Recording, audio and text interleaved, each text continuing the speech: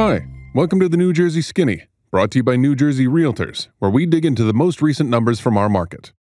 School's out, and as vaccination rates rise and America enters a new normal, the U.S. housing market continues along at a frenzied pace, with low interest rates and limited inventory fueling record-high sales prices. May saw the median existing home sales price exceed $350,000, a 24% increase and the largest year-over-year increase since 1999, according to the National Association of Realtors. Eager buyers are making multiple offers, some for well over asking price, while others are making offers on homes sight unseen. Pending sales decreased 4.7% from June 2020 to 13,208 for the month. Middlesex and Ocean counties had the most pending sales, while Middlesex and Hudson counties had the strongest year-over-year gains. Closed sales increased 40.8% from June 2020 to 12,901 for the month. Ocean and Bergen counties had the most closed sales, while Cape May and Cumberland counties had the largest decrease in sales. Despite strong buyer demand, pending sales totals are lower, partially due to a lack of affordable supply.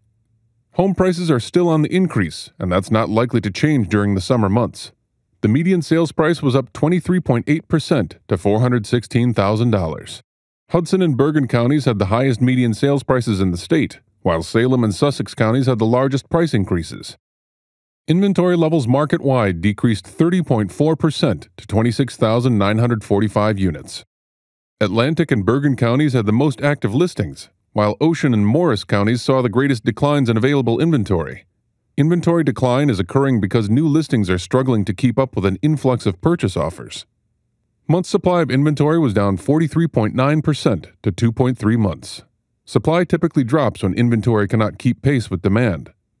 The increase in sales prices comes with a slight decline in existing home sales nationwide, as homebuyers struggle with declining affordability amid a lack of inventory, forcing some buyers to simply wait it out in hopes of more inventory and less competition. Meanwhile, home builders are trying to meet the increased market demand, with housing starts up 3.6% in May from April, according to the Commerce Department. As we ease into new routines and look forward to a post-pandemic future, one thing remains certain: America desperately needs more homes. That's the New Jersey Skinny for this month. Check back next month for the latest.